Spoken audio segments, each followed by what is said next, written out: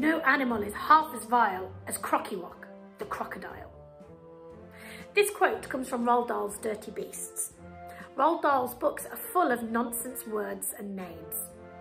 Could you create your own imaginary animal? Take two animals. Think about how we could join those names together or incorporate the sounds that those animals make. So for instance, a sheep and a caterpillar. We could create the bar pillar. What would it look like? Well, that's up to you to decide. You could create a story based on this animal or draw a picture to show everyone what it looks like. Think about, where does it live? What does it eat? What other nonsense friends does it have? Do they get into any mischief? Are they a hero or a villain?